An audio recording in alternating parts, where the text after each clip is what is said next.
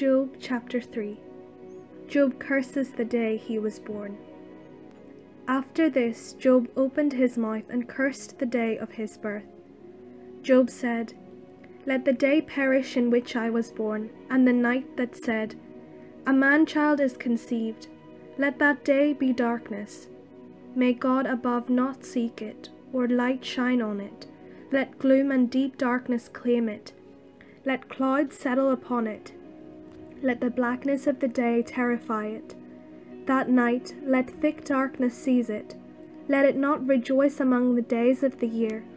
Let it not come into the number of the months. Yes, let that night be barren. Let no joyful cry be heard in it. Let those curse it who curse the sea, those who are skilled to rouse up Leviathan. Let the stars of its dawn be dark. Let it hope for light, but have none.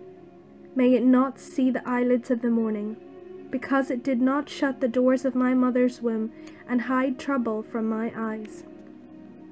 Why did I not die at birth, come forth from the womb and expire? Why were there knees to receive me, or breasts for me to suck?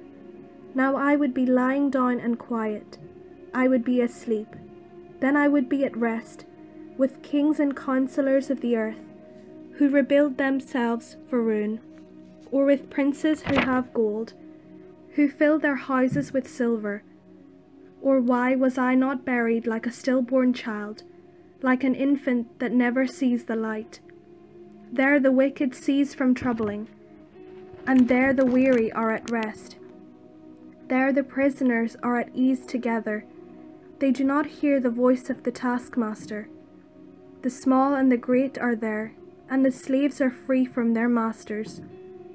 Why is light given to one in misery, and life to the bitter in soul, who long for death, but it does not come, and dig for it more than for hidden treasures, who rejoice exceedingly and are glad when they find the grave? Why is light given to one who cannot see the way, whom God has fenced in? For my sighing comes like my bread, and my groanings are poured out like water. Truly the thing that I fear comes upon me, and what I dread befalls me. I am not at ease, nor am I quiet. I have no rest, but trouble comes."